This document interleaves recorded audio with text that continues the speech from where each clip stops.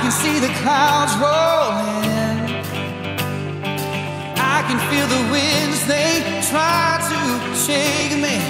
I will not be moved. My feet are on the rock, yeah. I can feel the waters rise. I can hear the howling lies that hold me. Fear won't hold me now. My feet are on the rock. Sing it out. When I feel my hope about to break, I will cling to your unchanging grace. If the waters come and the earth give way, I'll be dancing in the rain. My feet are on the rock. I can see the morning light. I can feel the joy on the horizon. Here my faith is found. I stand on solid ground. When I feel my hope about to break, I will cling to your unchanging grace. If the waters come and the earth give way, I'll be dancing in the rain. My feet are on the rock. Christ the solid rock I stand, all other ground is sinking sand. So stomp your feet and clap your hands, our feet are on the rock. Come on. On Christ the solid rock I stand, all other ground is sinking sand. So stomp your feet and clap your hands, our feet are on the rock. On Christ the solid rock I stand, all other ground is sinking sand. So stomp your feet and clap your hands, our feet are on the rock. When I feel my hope about to break, I will cling to your unchanging grace. If the waters come and the earth give way, I'll be dancing in the rain. When I feel my hope about to break, I will cling to your unchanging grace. If the waters come and the earth give way, I'll be dancing in the rain. My feet are on the rock. My feet are on the rock. My feet are on the rock. Hey, good morning, church. You got.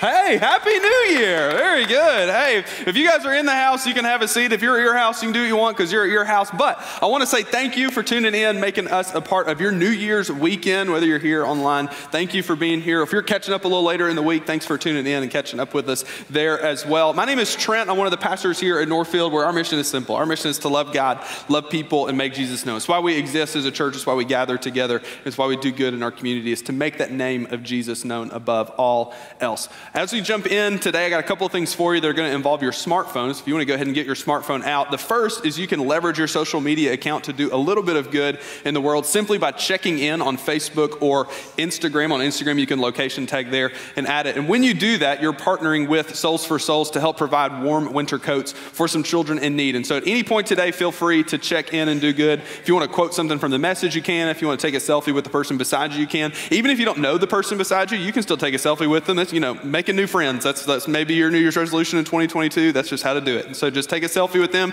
put it on Instagram and say, hey, we're providing coats this day. That's what we're doing. So at any point today, feel free to check in and know that you are doing good. Also, I want to point you out to our digital connection card. If you're right here in the house, there's a little QR code in front of you that you can scan and find that. If you're watching online, you can go to our website at northfieldchurch.net/connect. There's a little link probably below me right now that you can see, and you can access that digital connection card. That connection card card is the on-ramp to all things Northfield. So if you're looking for ways to serve in this new year, we have opportunities for you to serve. If you're looking to find your people, if you're looking for a little more community in 2022, we've got that for you as well. Really, anywhere that you want to leverage and move forward with your spiritual walk, we want to partner with you in that and help you in any way that we can. And so there's a couple opportunities that you can find right there on that digital connection card that'll help you get plugged in or help you get involved in serving in some way. Well, hey, I'm glad that you guys are here and a part of what we're doing this weekend to kick off the new year strong. And so I want to invite you to get on your feet because we're going to sing a song that talks about this united connection that we all have. And that as you look across the room, there may be strange faces, there may be people that you don't recognize, there may be people that you don't even know. Yet in this, what we're going to declare together is that through Jesus, well, we can all be one. We can all be considered close to one another and like family to one another, not because of anything that we've done, but because of what God has done to unite us. And so let's ring in the new year in this way that declares who God is and who we are as a part of that and who we are together in view of him. Sing out.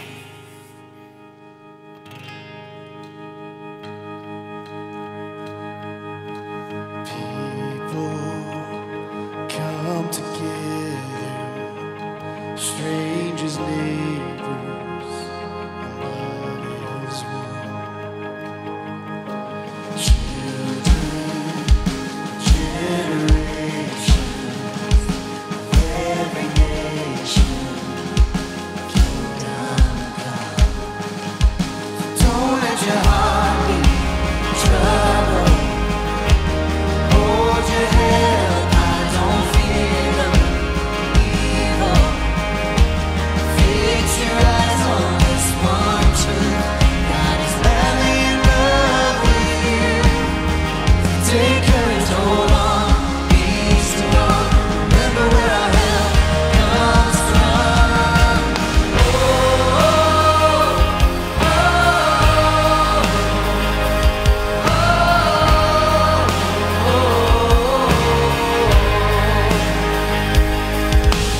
Jesus, our redemption and our salvation is in his blood.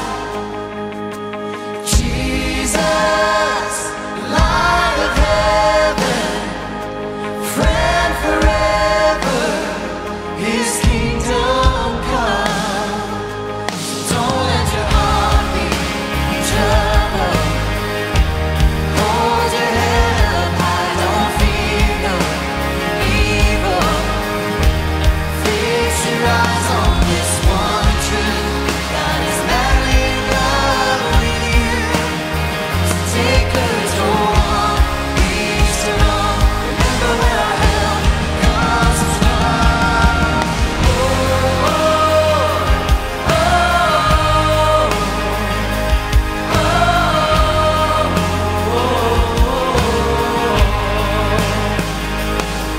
Swing wide, all you heavens, let the praise go up as the walls come down. All creation, everything with breath, repeat the sound. All his children, clean hands, pure hearts, good grace, good God. His name is Jesus. Swing wide, all you heavens, let the praise go up as the walls come down. All creation, everything with breath, repeat the sound. All his children, clean hands, pure hearts, good grace, good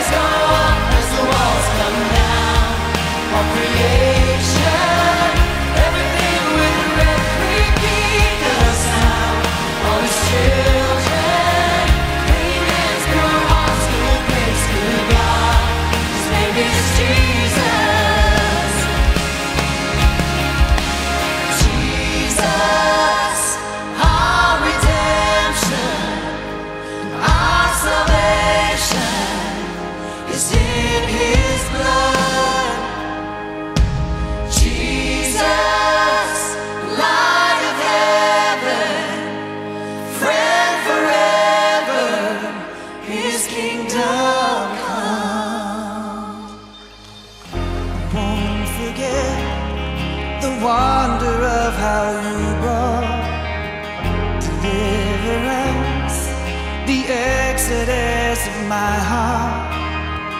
You found, you freed me, held back the waters for my release.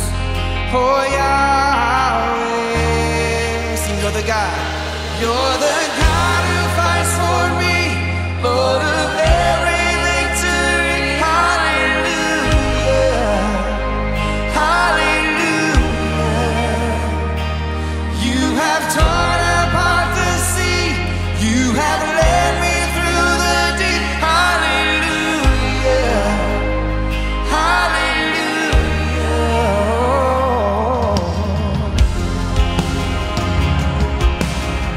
Sing this out with us. A cloud by day, a cloud by day is a sign that you are with me. The fire by night is the guiding light of my feet. Oh, you found me, you freed me, held back the waters for my release. Oh Yahweh, let me hear you. You're the God who fights for me, Lord of every victory. Hallelujah, hallelujah. You have torn apart the sea, you have led me through the deep. Hallelujah, hallelujah. 'Cause you're the God who fights for me, Lord of every victory. Hallelujah, hallelujah. You have torn apart the sea, you have led me through the deep. Hallelujah, hallelujah.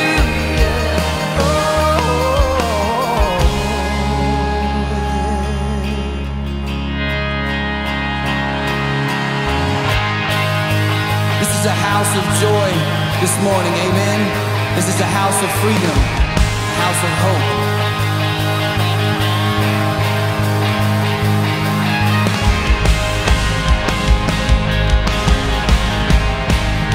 If you believe that this morning, sing this out with us. 'Cause you stepped into my Egypt. You stepped into my Egypt. You took me by the hand. You marched me out in freedom into the promised land. Now I will not forget you, God. I'll sing of all you've done. Death is swallowed up forever by the fury of your love. 'Cause you stepped into my Egypt. You took me by the hand.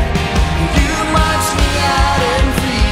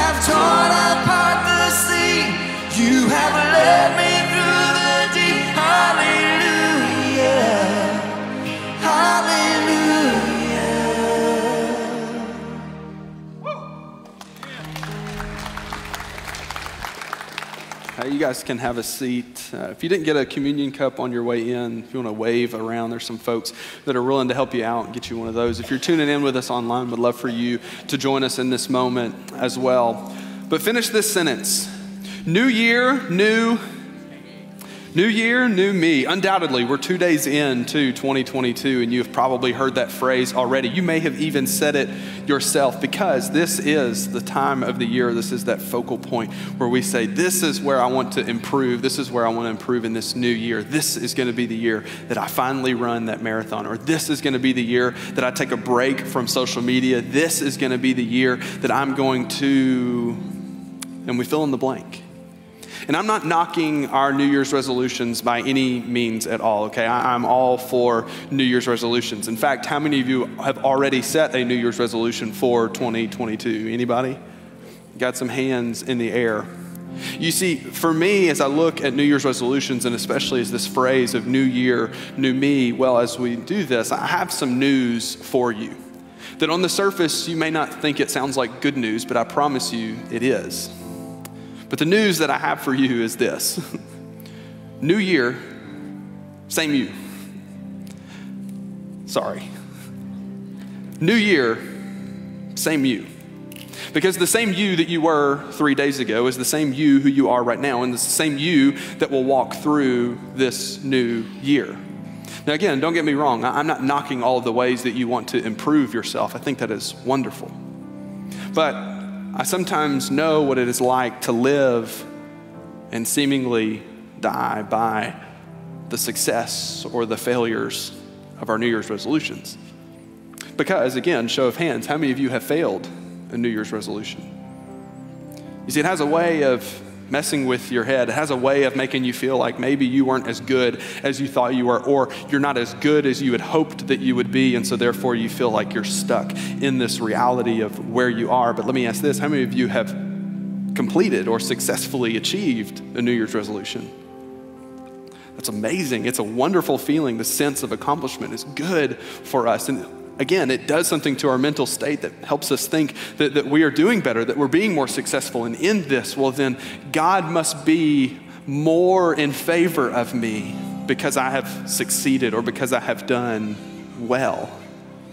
And the reality is, whether we succeed or whether we fail miserably in our New Year's resolutions, it does not change one bit the way that God feels about you. You hear this? Whether you succeed or you fail miserably, it does not change the way that God feels about you. So, new year, same you, but here's the reminder. Especially this reminder that we get through this moment that we call communion, that although it is a new year, same us, this moment of communion is a reminder that it is new year, same made new me. That through the saving work of Jesus, we can be considered righteous. That we can be looked upon with favor from God, not because of what we have done for ourselves, but because of what Jesus has done on our behalf. And so, in this moment of communion, this is what we do, is we find ourselves in the present, and we draw back upon what God has done in the past through Jesus. And in doing so, it allows us to look upon our futures, not with a sense of, I hope so. Not with a sense of, well, God did it before, and so maybe he'll do it again.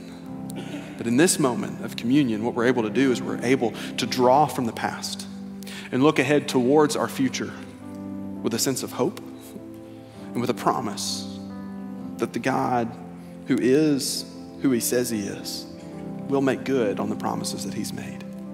And so, in this time of communion, we tangibly remind ourselves of God's previous faithfulness. We do it through a small piece of bread and a little cup of juice. And so I want to invite you, if you haven't already, to take the bread and to eat it.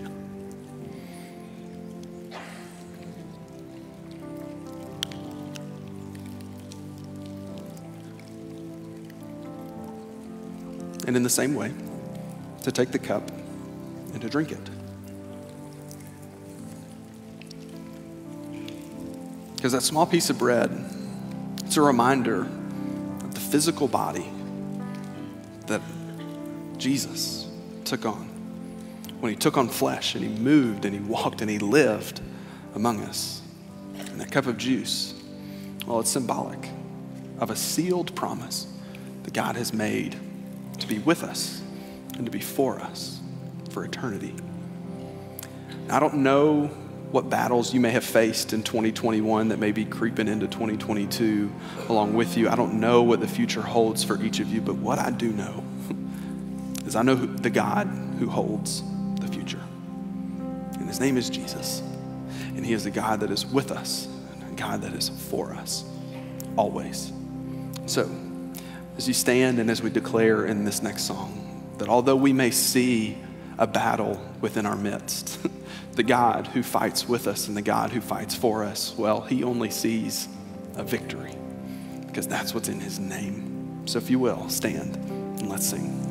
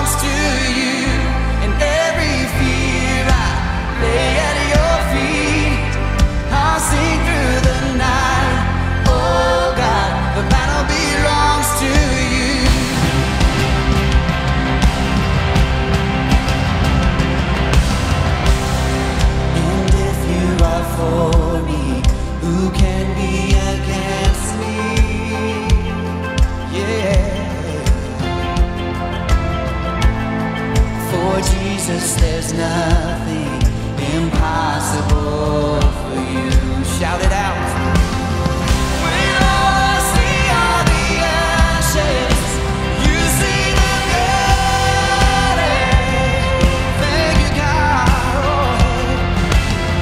When all I see is a cross, God, you see the empty tomb. So when I fight,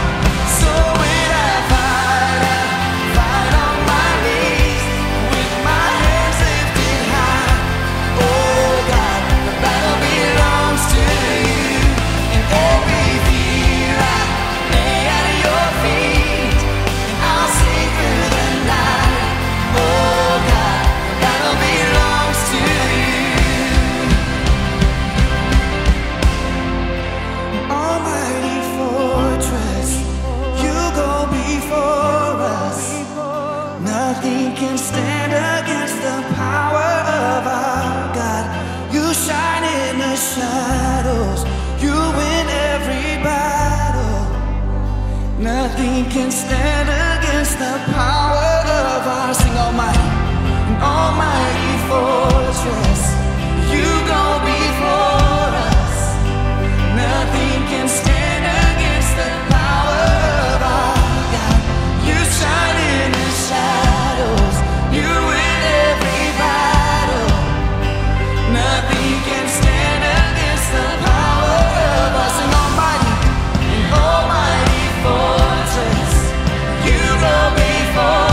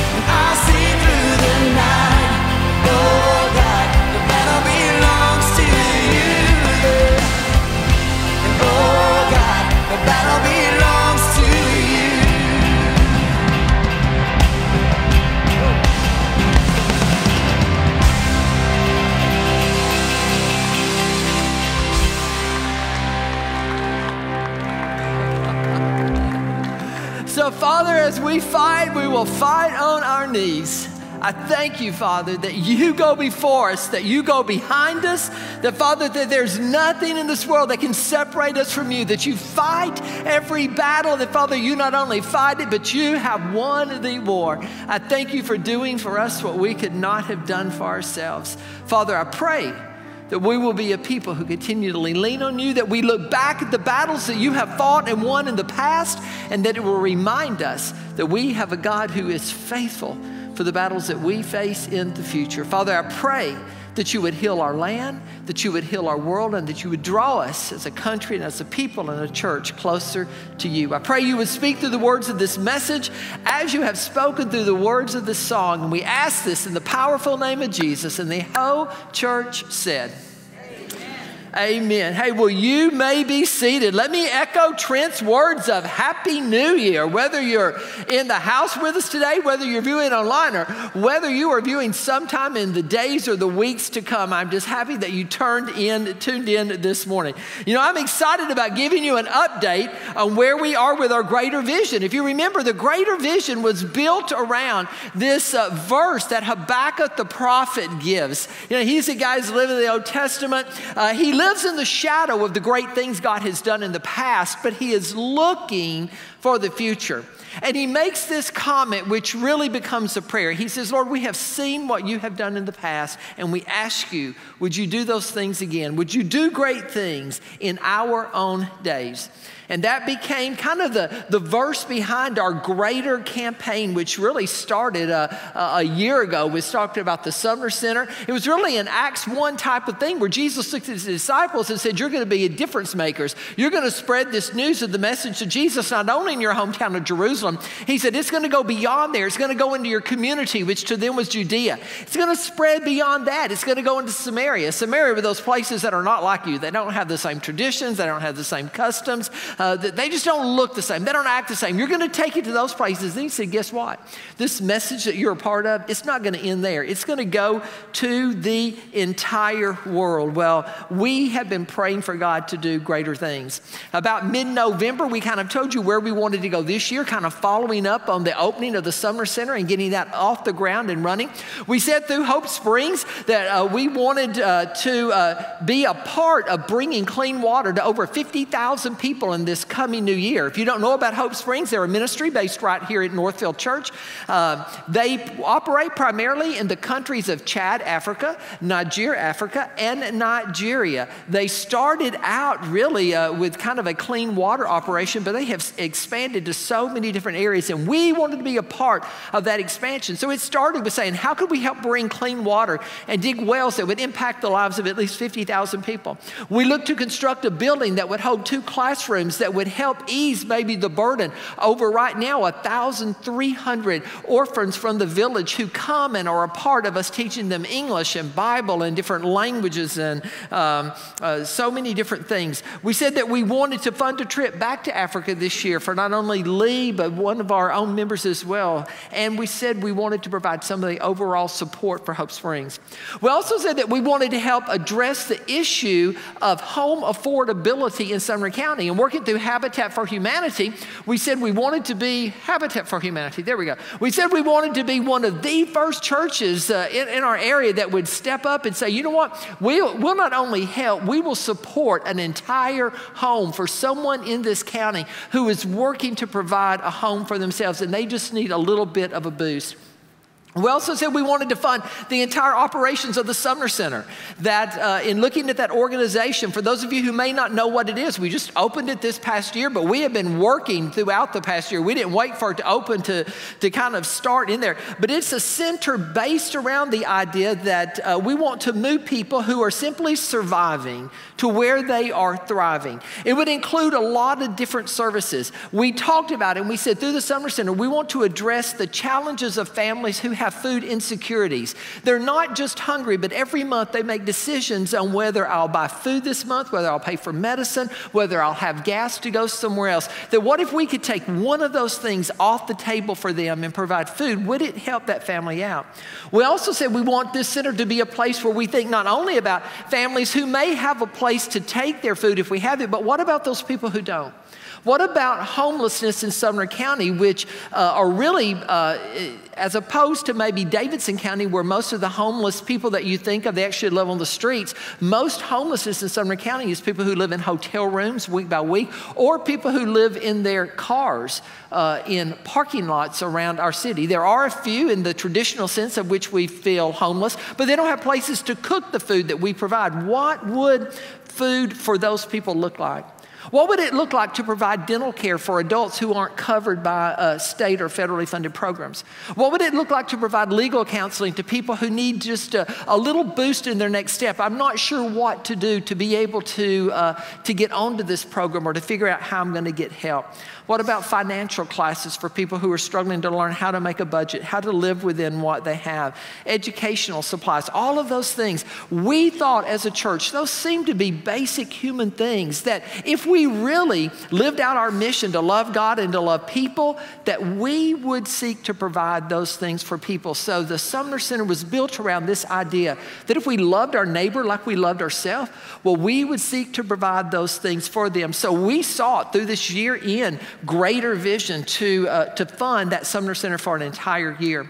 We also said, what about this message we preach? We knew the infrastructure from purchasing this building was kind of the same infrastructure they had before, but we wanted to be able to send the messages and send what we were doing and really make this more than just a local thing, but what would it look like going into the future to spread our arms a little bit more? Well, we knew we were going to need to update our internet, our security, and different things like that, so we wanted to fund that. And then the last thing kind of on this list that we had funds for, that we wanted to raise funds for, we said we want an all-inclusive playground. A playground that would help us in our efforts to continue to expand what we were doing with the community of people who experience special needs in their family.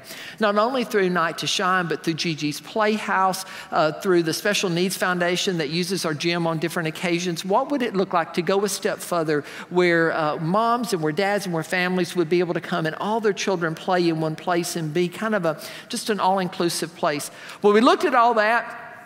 Kind of got some preliminary estimates, and that was going to cost right at $1 million to happen. And it seemed like a daunting figure, but we were kind of up for the challenge. And then one of our own members, Sue Noakes, stepped forward, and through the foundation she created, the Susan G. Noakes Foundation, she said, you know what? She said, let's just take kind of half of this off the table. She said, through my foundation, if you guys can raise the $500,000, we will raise the other $500,000. We will make it happen. And so through a generous matching grant through them, we thought we need to raise at least $500,000. And if we could go beyond that, anything beyond that, we would use to try to solve kind of what's happening at our 9:30 service. If you were at our 9:30 service, you know that it is generally packed, that our classrooms are packed in the back, and we would start a fund to figure out where we're going to go with that. But so to date, through 12/31, what was that Friday night? Was that December the 31st? I think it was Friday night.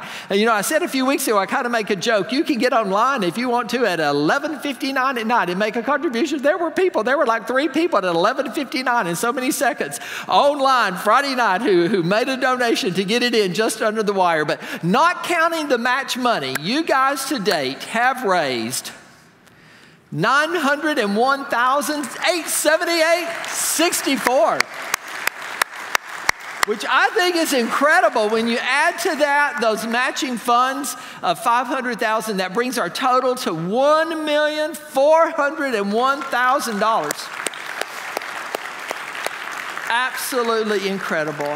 400,000 jump start into what's coming next in our greater vision. This family is one of the most generous church families that I have ever been a part of, and I just want to say thank you. And I thought we would be amiss in this season not to pause and thank God for the blessings that He has provided through each of you in the lives that you live. So would you pray with me? Father, I just thank you. I thank you for being a God who does exceedingly abundantly above everything that we could ask or imagine. I thank you, Father, for the people who are able to put in what we see as large amounts and to challenge us. And I thank you, Father, for the people who go to work and they make minimum wage and they come back and they put something in there. Father, I thank you that you took all of us together, that you took all of us from different walks of life, from different places in our life, and that you worked greater through us. And I pray, Father, that we will be a church who continually looks at not only how we can bless ourselves, but how we, Father, can live out the mission, Father, that you gave us to love our neighbors like we love ourselves. And so, Father, I pray that we will be a church that looks to our home, that looks to our community, and looks to our world, and looks at it in the eyes and with the eyes of our Savior Jesus. Thank you for what you did. Thank you for not only your Son, but thank you for how his influence has influenced us to give far beyond what we think or what we could do. I pray you will continue to do that you will continue to use us. And I ask it in Jesus' name. Amen. Hey, you know, when I was thinking about what to start in 2022, well, what series do you start? Do you start about something? Do you go to the Old Testament, you go to New Testament? Where do you begin? Well, I couldn't help but begin, maybe through some readings I was doing in my private daily devotionals, I couldn't help but think about the time that Jesus called those first disciples. It's early in his ministry, and there are new beginnings. It's not only kind of new beginnings for Jesus, it's new beginnings for the people who are going to make the decision to follow Jesus. And while we don't know when he called those first disciples, if it was the beginning of a new year, we do know it was the beginning of something new for them. It was the beginning of a new walk in their life, a new phase of doing things, a new chapter in their lives. And their world was a lot like, was a lot like our world is. It has its ups and it has its downs. It has its joys. It has its sorrows. And at the time Jesus comes on into the scene or breaks in, people are looking for something new. They're tired of being under the tyranny of Rome. They're tired of the Roman occupation of their land. They're actually tired of a religious system that seems to be all about feeding themselves and not reaching out. It leaves this hole, this empty place in their lives. They, like many of you, are just ready for something new. Anybody ready for something new in 2022? Something that's maybe a little bit better, a little bit more exciting than kind of the last couple of years have been? I heard somebody about to clap. I am praying about that as well. Every day in my prayers, I pray that God will bring healing, not only to our land, but to our entire world. Well, if that sounds like you, if that is something that you've been praying about, something you've been hoping for, then I think that Luke has an incredible message for us today. There's a person that both Matthew, Mark, Luke, and John all tell us about. His story is found in almost every book in Scripture. There are pieces written about him, but his calling came at the beginning of Jesus' ministry. That calling is kind of detailed for us in the books of Matthew and the books of Luke, but since Luke gives us a little bit more detail into his story, that's kind of where I wanted to land today. His name when we first meet him is Simon. Jesus will later change his name from Simon to, anybody know? Peter, that's right, which meant rock, which meant firm, which meant, stands and doesn't back down. Now, that's not Peter or Simon when we meet him, but Jesus saw in Simon something that he could be. Well, this initial calling happens around the seashore. It's detailed for us in Luke chapter 5, beginning in verse 1. Luke records it this way. One day as Jesus was standing by the Sea of Galilee, the people were crowding around him and listening to the word of God. It's early in Jesus' ministry, yet there are lots of people who are wanting to see him. And on this occasion, Luke wants to know that he's not only surrounded by a crowd of people, but that this crowd of people are crowding Jesus. That word crowding in many of your translations is actually translated pressing, and that's more the word. The idea that Luke is trying to tell you is that this crowd is trying to not only hear Jesus, they're trying to touch Jesus. They're trying to get next to Jesus. It's the same meaning that's going to happen in Luke chapter 8, just a few chapters later, when Luke tells us about this lady who is sick and she wants to get into the presence of Jesus, but because of the crowd, she was not able to do so. Luke says that she pushes her way through the crowd. Well, it's the same word that Jesus is using here. It is a crowd so great that if you're going to get to Jesus, you're going to have to push your way and make your way through the crowd. They're not in an auditorium like this, sitting in chairs and sitting in rows, listening to Jesus speak. They're not sitting as the picture I get in Matthew 5, 6, and 7, the Sermon on the Mount where Jesus, they're on a hillside. I picture little groups of people here, little groups of people here, and Jesus kind of teaching these groups of people. Not even when you read in Matthew, Mark, Luke, and John of Jesus feeding the 5,000 men, let alone the women and children. So upwards 15, maybe 20,000 people out there in front of him. When he has the people sit in groups of 50, there's no organization like that going on right here on the Sea of Galilee. Luke wants you to know that their people are not only standing, but they are pushing, they are crowding in on Jesus. They're pressing in on him. If it were a concert and a celebrity in our day and age, someone would have called for a bodyguard. It would have been the people who were standing just behind the pit area. If you've ever been to a concert and it's one that's got a lot of young people and they are, something big is about to happen and there are people in that pit area, but then there are people who are standing on the ground behind that, and as that celebrity comes out, they're pushing closer, and that's where security kind of comes in a little bit to make sure they don't get too close and everything. That's the picture I think that Luke wants us to give. They're crowding around Jesus, but Jesus has no bodyguard. He has no fences that are holding the people back. He has no stage where he is elevated kind of apart and kind of safe from this crowd. For Jesus, this tremendous group of people have pushed and pressed and crowded against him so much that they have backed him up against the Sea of Galilee where he has nowhere on dry land to turn. Why would they be that way? Well, rumor has it that this Jesus is the Messiah that they have been waiting on. The Messiah that they have longed for not hundreds but thousands of years, that their fathers and their fathers before them have told them about. Could this possibly be the one who was coming from Abraham's seed, who would bless? Now, the prophecy was that he would bless all nations, but in their minds, they're worried about their nation. Could this be the one who's going to bless us, who's going to get us out of the tyranny of Rome, who's going to take us and restore us to the glory days that we had during the days of King David and King Solomon? They're worried about their nation. And for all they don't know about this carpenter who has turned rabbi, the one thing they do know is this, is that when Jesus shows up, lame people are walking. When Jesus shows up, blind people are seeing. When Jesus shows up, dead people are living again. When Jesus shows up, sick people are getting well. There's something different about this guy, that the crowd isn't calmly sitting waiting on Jesus. No, they are pressing up against him, pressing him back up against the Sea of Galilee. And I know that's how all of you got up ready to come to church this morning, wasn't it? I mean, you were up at 4 a.m. thinking, I got to get there today. I can't even sleep. I got to get the kids ready. I got to get the dogs outside. I got to get all this done. I got to get supper on, because there's going to be a time we're going to come back and we're going to get in the car, because there's going to be so many there pressing against people to see Jesus that we got to get everything ready. We got to prepare for this moment. And you laugh about that because you know why you laugh about, don't you? Because that's not the way it really happens in the Jesus world anymore, isn't it?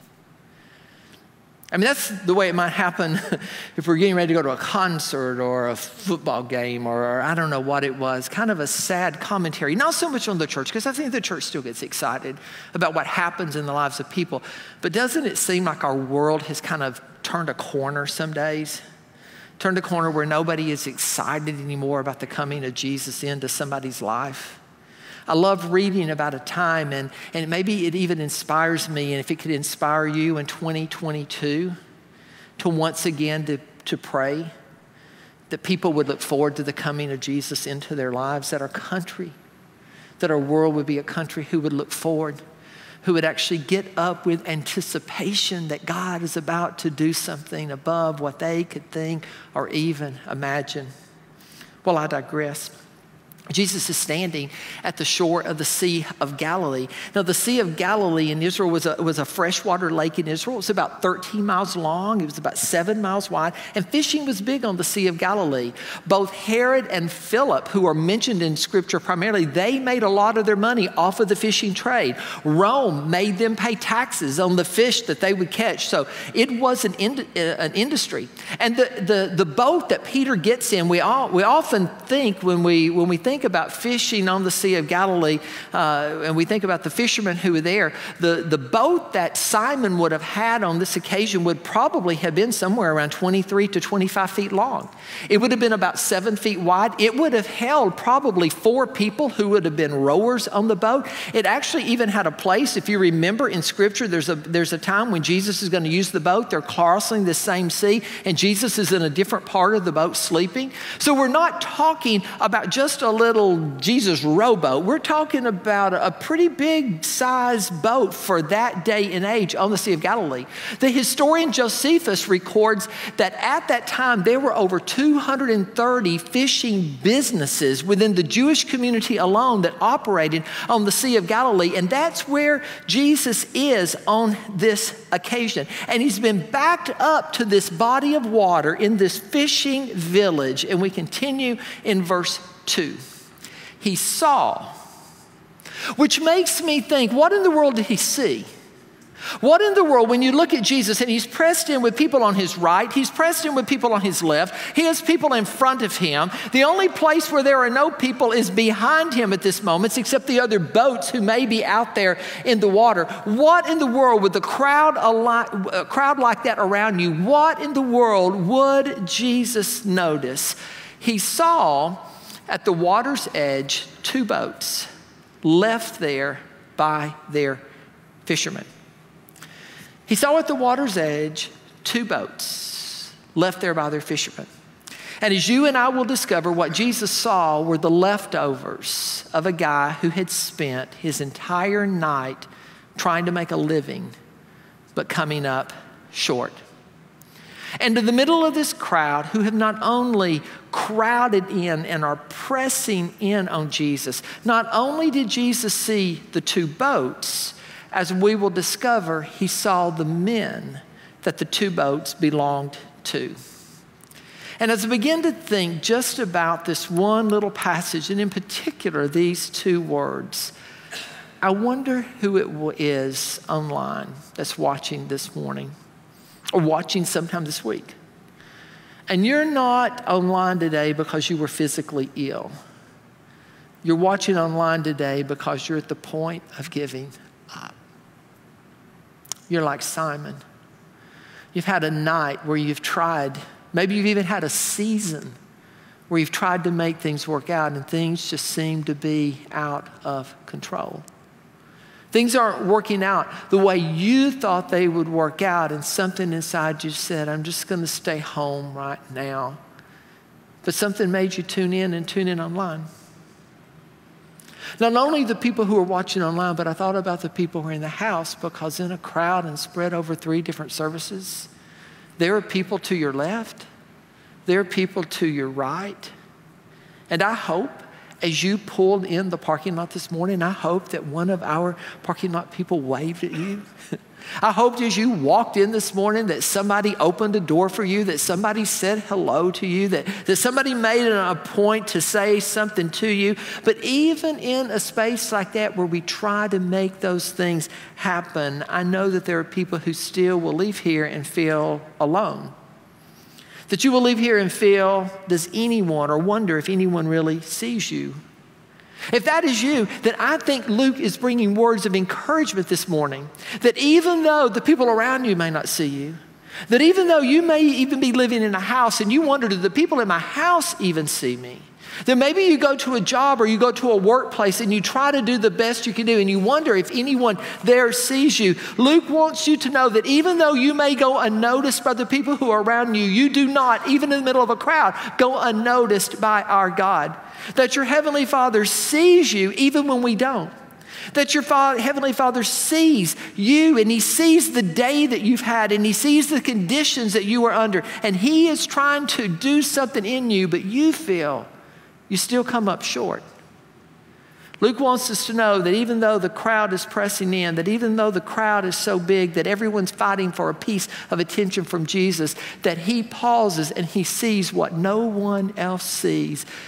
Luke says Jesus saw at the water's edge 2 boats who were left there by the fishermen. King David needed to know that.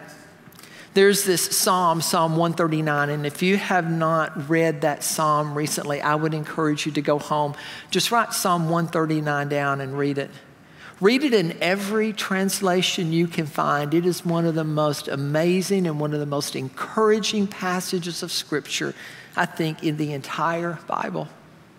It's the time when David, I think, is reflecting back on his life. And if you know anything about King David's life, he's had a lot of ups and downs, hasn't he? He has faced war. He has faced a huge accomplishment that he wanted to do. He wanted to be in charge of building the temple, but God didn't allow him to build the temple. He allowed, Solomon to build it. There were a lot of things that David wanted to do. So David has this life of ups and he has this life of downs, a lot like you and me. And he gets to Psalm 139, and where he could have been discouraged about the things that were going on, he looks and he writes a psalm to his heavenly Father, and he says these almost same words that Luke says when you're wondering if God ever sees you. David looks and he writes, "Oh God, you have searched me and you know me." He says, God, you not only see me, but you know me.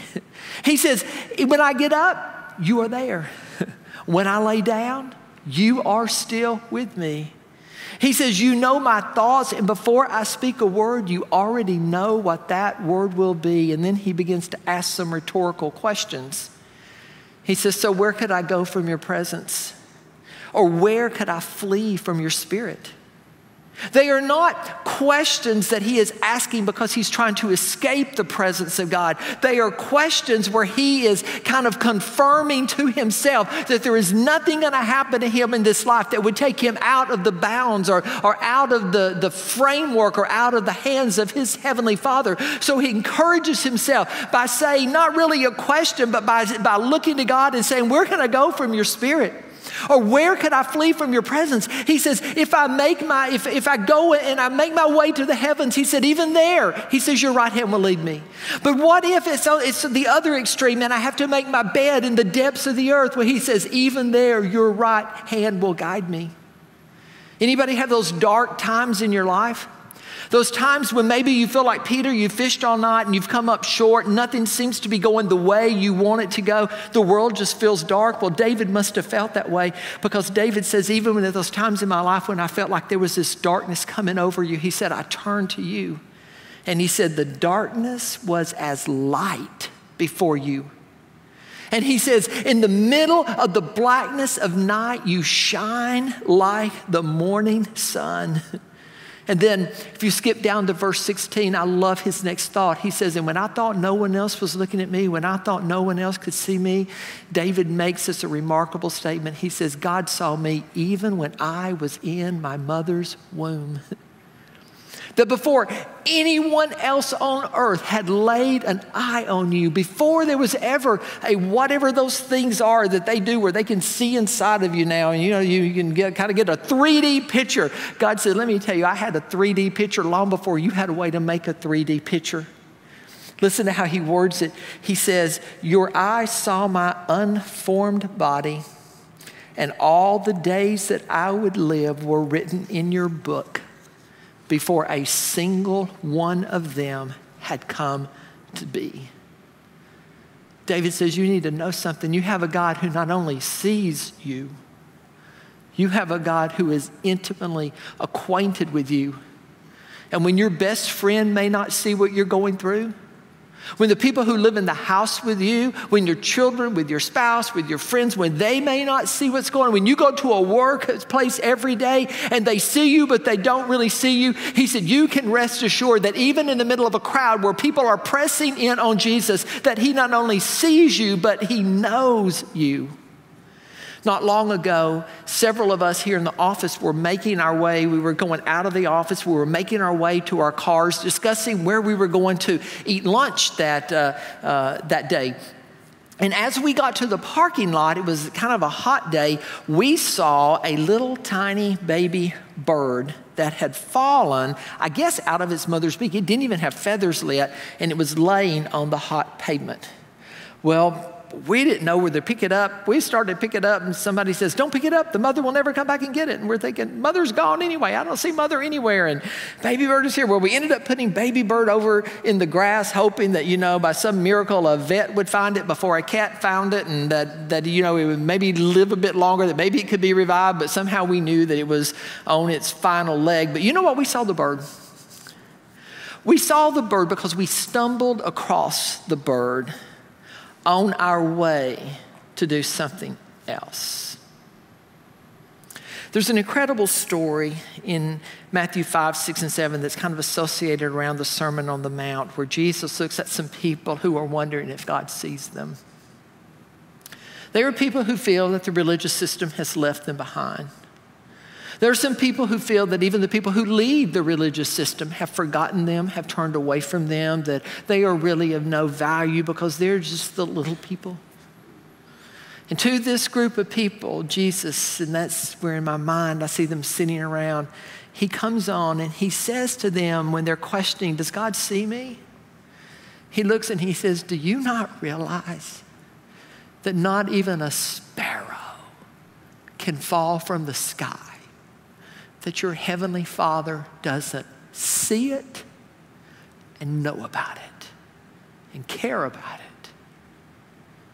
That when you look up and you see the multitude of birds, especially in the fall, they migrate their way to warmer places from our area. He said, you may see 100, and you may see 1,000, you may see 100,000, but I'm going to tell you, Jesus says, that your heavenly Father sees every one of them, and he sees every one that falls.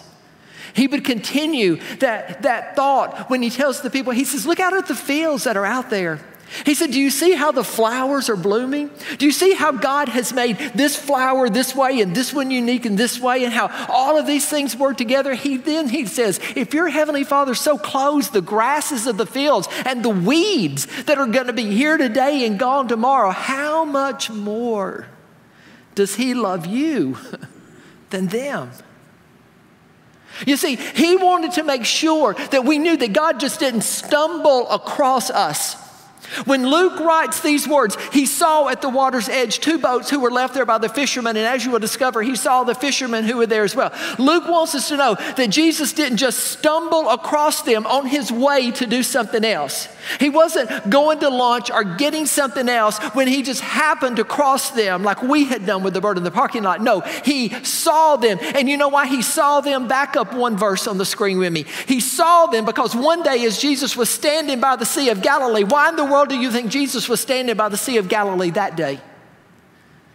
Why in the world do you think Jesus had chosen that day? Unless Jesus in his sovereignty, unless Jesus in all the fullness of God knew that there was going to be a man standing on the shore who needed to know that God sees him even when his night, even when his day has been a complete failure. You see, I think it is no accident that Jesus was standing by the Sea of Galilee that day, because Jesus in his sovereignty knew.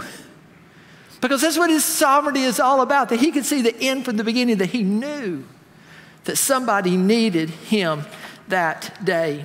He saw, next verse, at the water's edge, 2 boats left there by the fishermen, and guess what they were doing? He says they were washing their nets.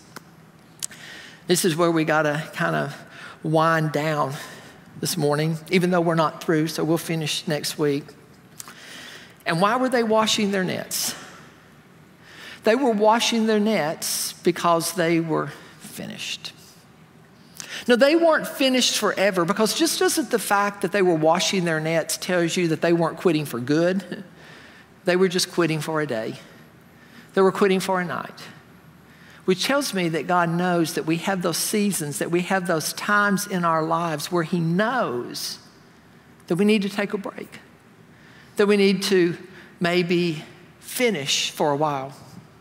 There was a moment in not Linda and I's life, in my young life, I was about 10 or 11, and we were going on a fishing trip with my dad.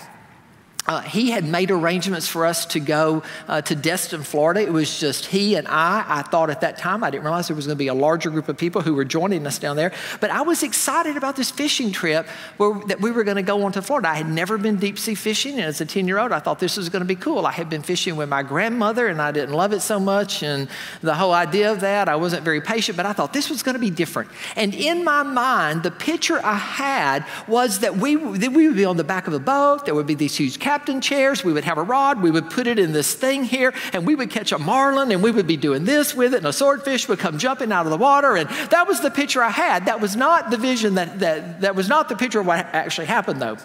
What actually happened was we left after Dad got off work at the repair station that night where he was employed, and we left there. We drove all night long. We got into Destin, Florida about 4 a.m. in the morning. We stayed in the car till the fishing boat was ready to get on, and we got on the boat. There were a lot of people besides us. There were my dad and I, but there were a bunch of people, and there were no captain chairs out there on that boat either. And what we were doing, they placed us around the deck of the boat when we were able to go on, and they gave us an electric rod and reel. I had never had an electric rod and reel before. I didn't even know that an electric rod and reel existed, but you pushed one button and they had a thing, and the line would drop to a certain depth, and you pushed another button, and you were, when a fish was on your line, and the rod would come up, and there would be the fish on the end of the line. And they said, this is how you fish on this boat. My visions of this and a big marlin coming in was kind of gone. And so I'm sitting there, and then they made us cut our own bait. We had a little thing there, and it had like a dead fish in it. We had to cut part of the dead fish off to put on the bait for this. It's part of the whole experience, and I really wasn't enjoying that, cutting the dead fish up to put on this, but I was living through it in my little 10-year-old self on this fishing trip that we had gone on. And my dad was trying to be patient with me, but my 10-year-old little body, I was more infatuated with the little buttons that made the line go up and the little buttons that made the line go down, so much so that by 9 o'clock this morning, I had pulled my line up and down so many times that one of the deckhands came by and said, "You're going to run out the battery on your line if you're not careful." They said, and then this is no lie, this is what he said. I felt like I was in the 60s again, which probably was. I wasn't much out of them anyway, late 60s, early 70s. He goes, "You need to be one with the fishing pole." He goes, and as you feel the gentle tug of the line, then you know there's a fish on it. Problem was, every time a wave came by the boat, I felt a tug of the line. So I was up and down, putting all this out there. Dad was trying to be patient with me. It wasn't working out. And by 9 a.m., I had caught nothing. We had been fishing for only an hour. And you know what I was? Every parent's nightmare. I was B-O-R-E-D, bored. And while Dad was trying to be patient with me, I was thought, oh my heavens, I don't know sure if I like this. I like the boat, I like the water, but I did not like standing in one place, up and down with this. 3 more hours I did that till lunchtime approached. I looked at Dad, he goes, "You hungry?" And I said, "I'm not only hungry, I'm done." I'm finished. Now, I wasn't finished forever, but I was finished for the moment. And that's where Peter is. He wasn't finished forever, but he was finished for the moment. And as I stood there on the shore of that, or on the deck of that boat, as I look back on that experience, I think about the time that was there. And I often think about Peter as an old man. Peter's an old man looking back on his life and what he would have given at different places for another 4 hours with Jesus. We're going to continue his story next week, but if I could give you anything just about those first 2 verses in 2022, it would be this. I hope you know that you have a God who sees you. That when nobody else sees you, I hope that you know that you have a God who sees you. I hope that you'll go home and you'll read Psalm 139. And with David, you will come to the point in your life in 2022 where you can look up to God and you can say, "You have searched me and you know me. You know when I get up and you know when I lie down. You know my thoughts from afar. How precious are they to me, oh God. If I rise on the wings of the morning, you are there. And if I dwell in the furthermost parts of the earth, even there your right hand will guide me. I am fearfully and wonderfully made. Wonderful are your works, and you know that full well. My frame was not hidden from you when I was formed in the deepest places. And you saw my unformed body, and you knew the days of my life before a single one of them had come to be. I hope in 2022 that you come to know a God who knows you like that. That he sees you, that he loves you, and he wants to be a part of your life. I pray that in 2022, you come to an understanding of a God who is pursuing you, who is pursuing you. Do you realize God's got a big job to do? I mean, he's like running the world. He's like running the universe. And I know sometimes we question, like, well, you know, I might have done this a little bit different, that a little bit different, but he's got a big job to do. I mean, he's making sure as we sit here that we're all sitting on this planet without being flung off as it spins around like 100 million times a minute, that we're all sitting right here.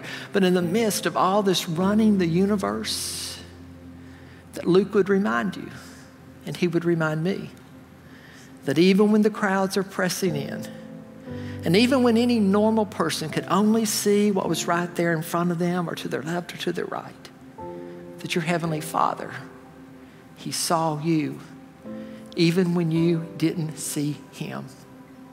And that it is no accident that you are here today, because his eyes are on you. I hope that in 2022, if you know anything, that you come to know you have a Father like that. And that's where we'll pick up next week. Father, I thank you for loving us. I thank you for seeing me even when I don't see you.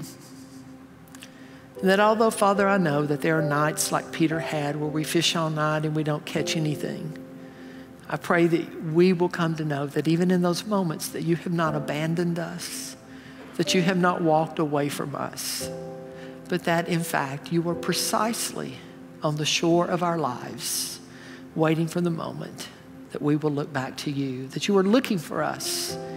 Father, I thank you in the midst of what has to be a busy job of running the world, that you take the time to consider each of us, that you chose us, and that you wanted us to be yours. I thank you for doing that for us. And I pray, Father, that we will have a 2022 that realizes just how in love with us you really are. And I ask it in the name of Jesus. And the whole church said, amen. Well, hey, whether this was your first time being with us in person or your first time tuning in online, we hope that it was the first of many to come in 2022. If you're brand new with us, we've got a space set up that we would love a chance to meet you. We call it the green room. If you go right out these doors over here and hang a left, you'll find it, bright green room. You'll find out what we call it the green room when you get there. But some of our staff and some volunteers will be over there. We'd love a chance to meet you and connect with you. If you didn't get a chance to fill out that digital connection card, especially those of you tuning in, fill that out. Get connected for this new year as we're jumping in. If you're a middle school student or a high school student, our midweek programming is resuming this week on Wednesday nights at 6:30 right here on our campus. And also, we are looking forward to seeing you tonight at the Rivergate Skate Center for our family decade skate night. So whether you're a 90s baby, or if you're more of like a groovy 60s type, or even if you want to dress up like a pilgrim, we are good with it. Whatever decade is good with you is good with us. And so we hope to see you and your family tonight to wrap up this whole Christmas break that we have been on. Tonight, Rivergate Skate Center, I think it's $5 a person or per skater. And so if you want to come out, have fun, skate around a little bit, it'll be a great time. You guys have a wonderful rest of your weekend. Happy New Year. Peace.